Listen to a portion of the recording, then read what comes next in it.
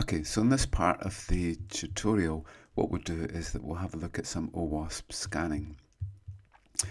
So OWASP defines the major risks, and the major risk has been for many years code injection. We can also have broken authentication and a whole range of things. As we'll see a little bit later, there's a method called X-frame headers, which can be used to be able to protect some of these things. So as part of the scan, what we want to do is to be able to identify and hopefully inform best practice for integrating these X headers. But what we'll do first is to look basically at how OWASP-ZAP operates. Okay, so I've set up my Metasploitable instance here. Okay, hopefully it's all connected, and I'll just ping it just to see if it's alive, and it is. Okay, so now what we're going to do is we're going to run OWASP-ZAP and see how we get on. Okay, so you can run it from the command line, or you can obviously run it from the menu option. Okay, so here we are, and we have no sites set up just now. So there's a whole lot of options that we can use, but we'll just go for the basic spider and active scan just now. So our website that we're scanning is here, and we'll go for the DVWA site. Okay, so it's going to take a few minutes to run. Obviously we can do deeper scans from here, but we should be able to get a quick scan to be able to identify the flags. Okay, so the flags are coming in here. We have red flags, amber ones, yellow, and then informational priority areas. Okay, so anything that comes in red we really need to deal with. Probably amber ones are pretty serious, and yellow ones are low level alerts that we might want to do something about. Okay, so they're coming in now, and we've already got one amber alert on our site with 3 yellow alerts, and there we go. Okay, so it's come up with 5 areas of alerts, and the amber one in this case is for directory browsing.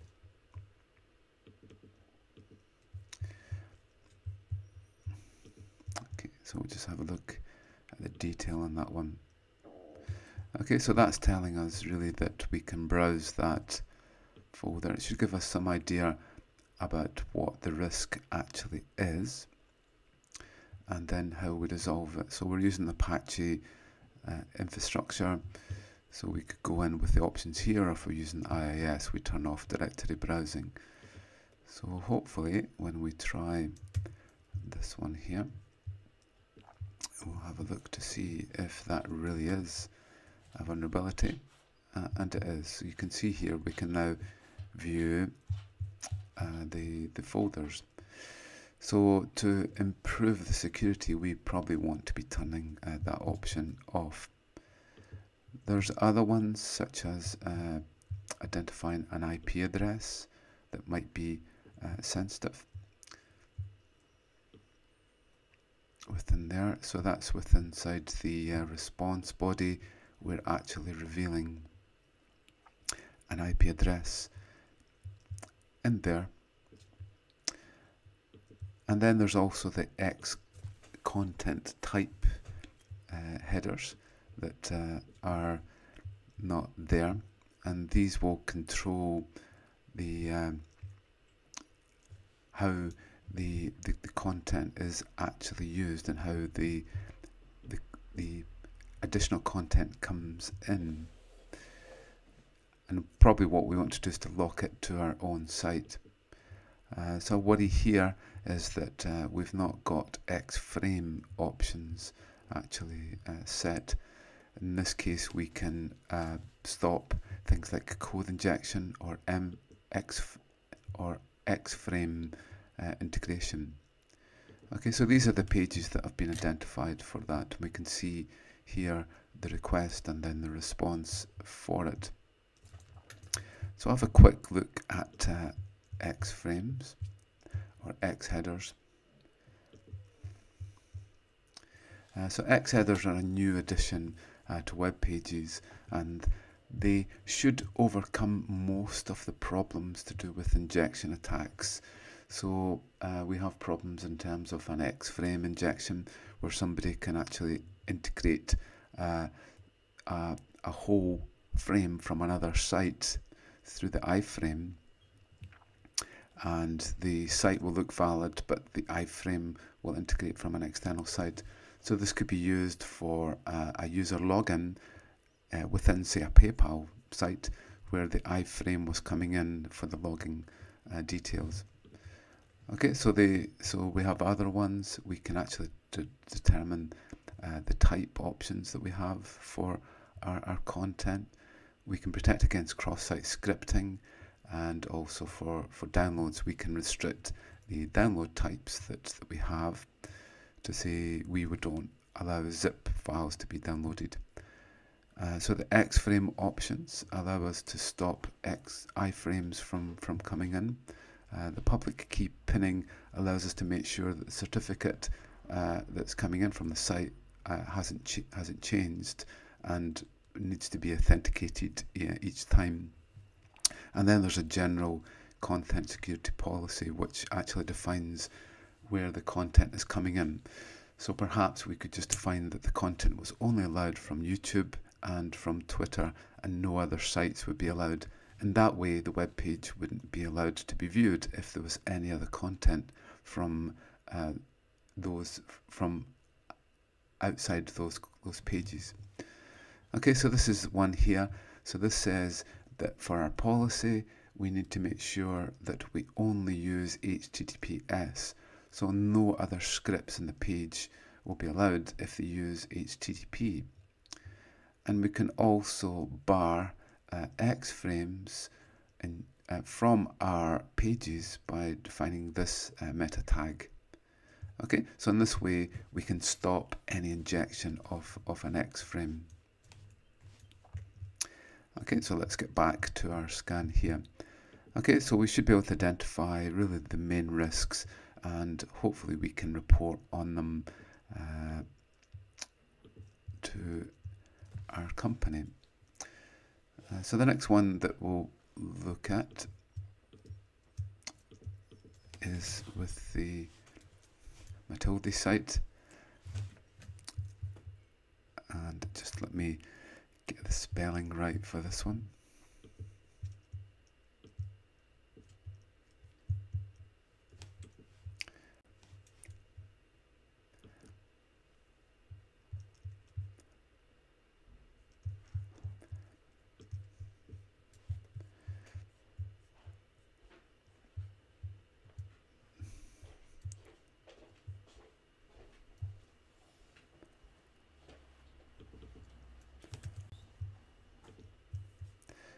Okay, so we're now going to scan this site here.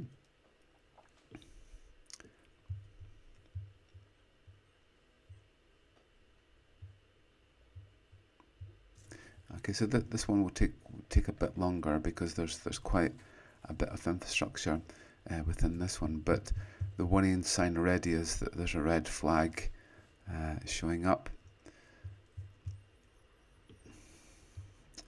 And there's the red flag there.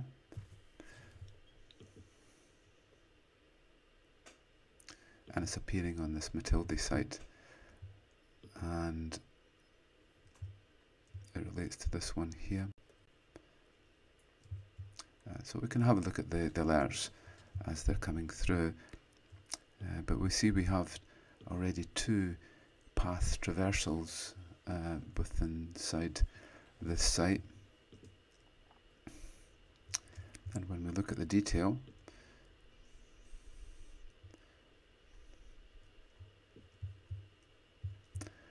we see this is quite a worrying one. So this looks as if it's exposing the etc. password file. And there it is there. Okay, so that's quite worrying that for some reason the infrastructure hasn't protected the password file. And then for this one here, we seem to have an anonymous login there.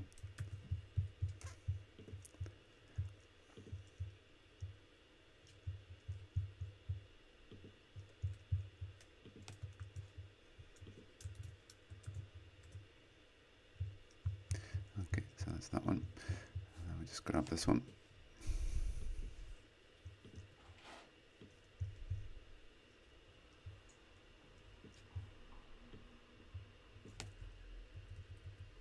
So that one is much the same, but it looks like with the username anonymous we can fetch that file there. Okay, so let's see how we're getting on.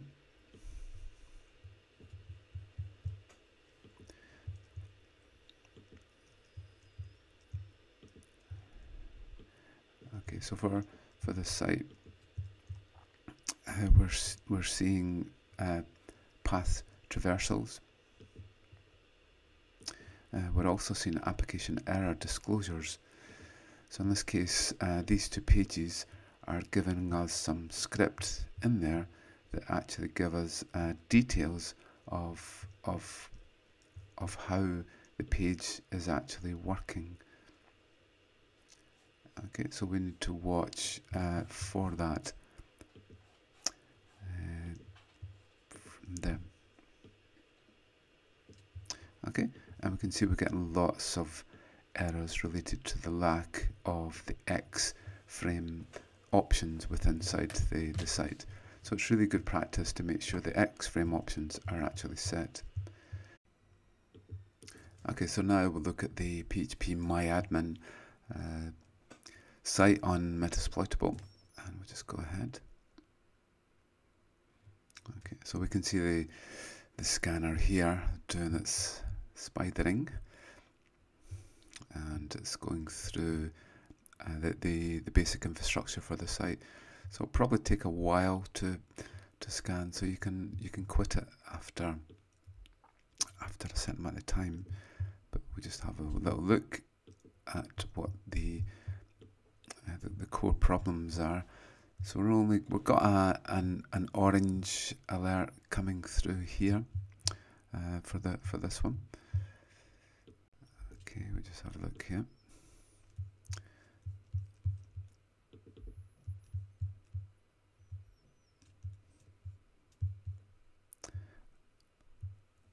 And what we've got is our themes coming through. So there's exposure of a few files here that we've got to worry about.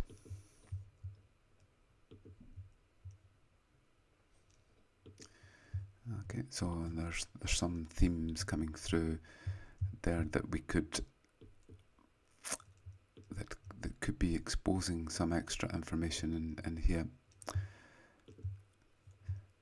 Okay, so that's a basic overview of the OWASP-ZAP. Thank you.